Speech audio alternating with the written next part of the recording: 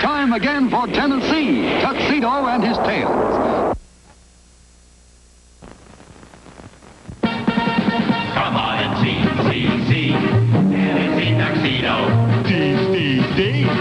Tennessee Tuxedo. He will be parachuting for your pleasure, sailing seas in search of treasure, anything so he can measure up to men. That's Tennessee Tuxedo. A small penguin who tries but can't succeed, though he may fail. As he rides for fame and glory, still he tries in each new story tale.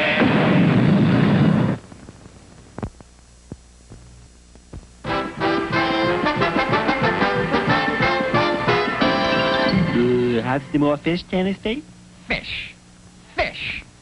All we ever get around here is fish. Well, I'm sick of it. I want fresh vegetables. Corn, peas, beans, lettuce, spinach. I'm through. Throw that stuff away, Chumley. But Tennessee... No buts, Chumley. The food here is ridiculous. We're going to complain to Stanley about this now. Now throw it away. Chumley. Yes, Mr. Mayor, yes. Your wife is on her way here now? To inspect the zoo? Good heavens! Thank you, Mr. Mayor. Thank you for the warning. I'd better go right out and... Stanley? Stanley? Where are you, Stanley? Oh, there you are. We have a complaint. Oh, you do you? Yes, Stanley. The food here is terrible. We want fresh vegetables, and all we ever get is fish. Fish? You're supposed to have fish. You're a penguin, remember? And penguins eat fish. But I want fresh vegetables. All we have to do is make our own garden and... No garden. Besides, I have no time to talk. The mayor's wife is on her way over to inspect the zoo, and she's very particular, and I don't want anything to go wrong. She's a real battle axe.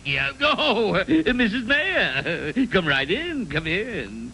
Mr. Livingston, I have heard that conditions in this zoo are terrible, and I came to see for myself. Why, Mrs. Mayor, conditions in this zoo are... terrible. The food is awful. No garden fresh vegetables. No corn or peas Tennessee, or spinach or anything like pay that. no attention to him, Mrs. Mayor. He just talks a lot. Come with me and see for yourself. We'll start with the beavers. Chumley, we've got Stanley right where we want him. When I get through with him, he'll do just what I want him to do. We'll get that garden. Come on. Yum, yum. Yum, yum. Handsome. Hey, Tennessee, what's the big idea? Just this. We've got a way to get Stanley in our power. Now, here's the beaver house. Notice what healthy, well-fed beavers we have. Food. A few scraps or stale bread, anything. Well, I never. What did I tell you? What did I tell you? Conditions here are terrible. Tennessee Tuxedo. Yeah, I know him, Mrs. Mayor. It's one of his pesky tricks.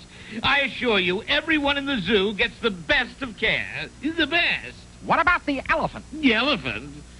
The elephant?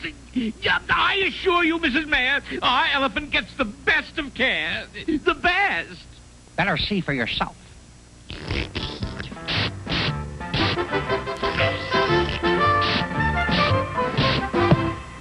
Hey, what's the big idea? I'm sorry, Peanuts, but Tennessee has a big plan. Right. We're going to make Stanley do anything we want him to do.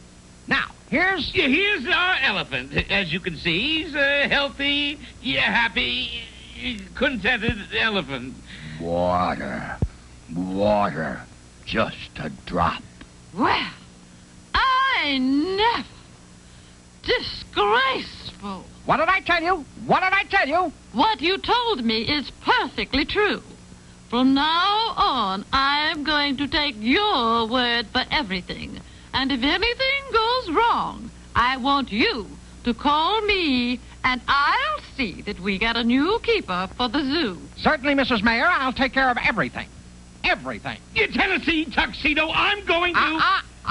Stanley, I'll call Mrs. Mayor. No!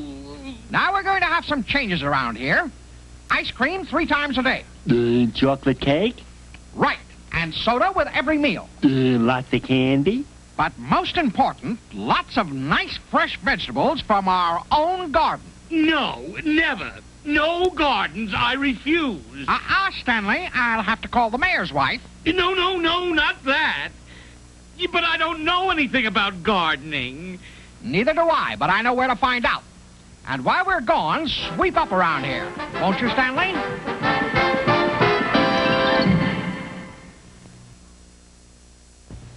Tell me, Mr. Whoopee, Yes? why are fish well educated? Why, naturally, because they travel in schools.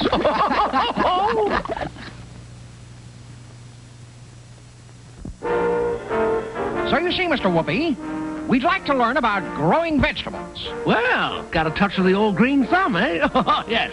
Well, now, I'm sure we can cover the ground on that. Get it? Ground? Oh, yes, I always like to inject a little humor. Well, let's see what the three-dimensional blackboard has to say about that. The first thing to do in planting anything is to prepare the ground. This is done by breaking up the soil with a tool called a plow. Early man used a forked stick, which he scraped along the ground. Then he developed a hoe and a spade and even a man-powered plow. Later, he used horses or oxen to pull his plow. But now, of course, we use tractors. But gee, Tennessee, we haven't got any tractor. No, Chumley, but we can hook up Stanley. Hook up Stanley, that's pretty good. Yes. Well, the plow blade cuts into the earth and turns it over to one side. The groove that it cuts is called a furrow. Cutting furrows breaks up the hard soil and lets the sun and air get in. But the plow breaks the earth into fairly large lumps. So the farmer now uses a tool called a harrow, which is dragged over the plowed field to crumble up the large lumps and level the surface to make it ready for planting. Get it? Remember that, Chumley. First plow, then harrow. Right. It used to be that men walked through the fields with big sacks and cast the seed over the ground. That's where we get the word broadcasting. But the modern farmer uses a machine called a drill, which places the seed evenly in the ground exactly as deep as the farmer wants it, and then covers it over with earth. Great. And that's all there is to it. Oh, no, my boy. The farmer's work is never really done. For instance, once the seeds begin to come up, the garden has to be cultivated with a hoe or a mechanical cultivator. That means removing the weeds from around the plant and loosening the soil so that it will hold more water, and so that the roots can grow more freely and get more air. Then, if there's plenty of water and sunshine and air, the plants will grow and whoopee, you'll have a garden. Phineas J. Whoopee, you're the greatest. Thanks a million. Come on, Chumley.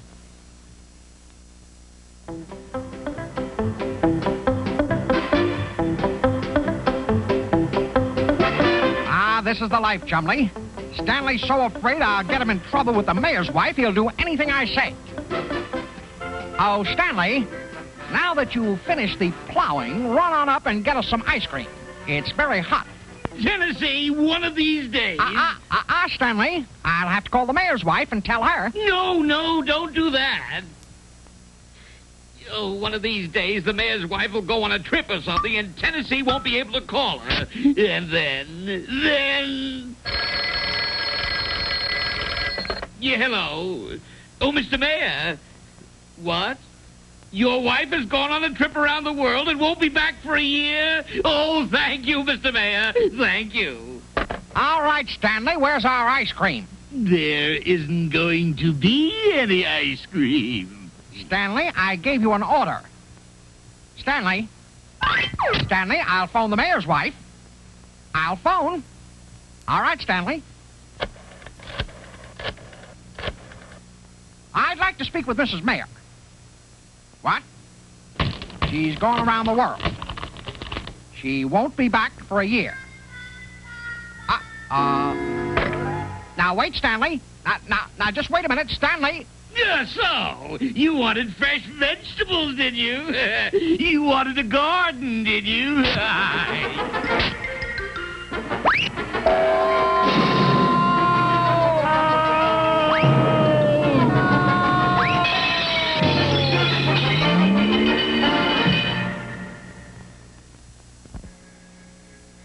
Tennessee and Chumley will be right back with more cartoon fun.